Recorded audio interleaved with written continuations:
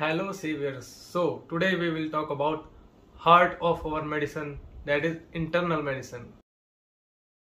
We will discuss about internal medicine as a choice for post-graduation in this video. Let's find it out.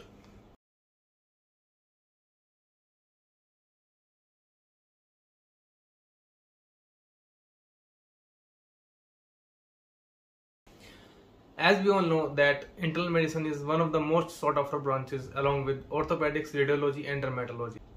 As it opens up wide varieties of super specialty options, it is one of the most demanding branches among medicos who wants to become a full-fledged full-fledged clinicians.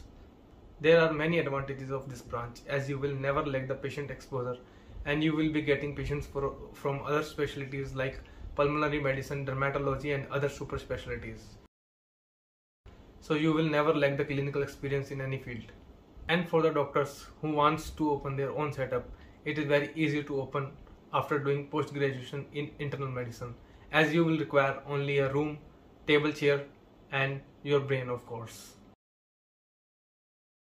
So you can open up your own setup and small nursing home. It will require less amounts of investments. But if you are thinking in terms of work-life balance, you will get disappointed in this branch, because in this branch work-life balance is not that good, because during residency, even after residency and even after becoming consultant, you have to attend night calls, you have to see emergencies and you will be busy all of the time. Please make the informed choice if you want to study and if you want to dedicate at least 10 years of your life after MBBS towards the field of medicine, towards your patients, then go for it.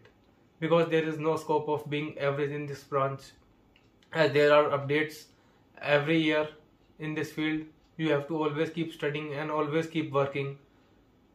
So you have to be very dedicated. I hope this video will help you in making the informed choice.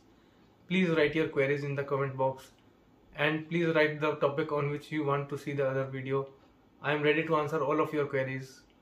See you in the next video. Till then, myself Dr. Nishant signing off. Stay blessed.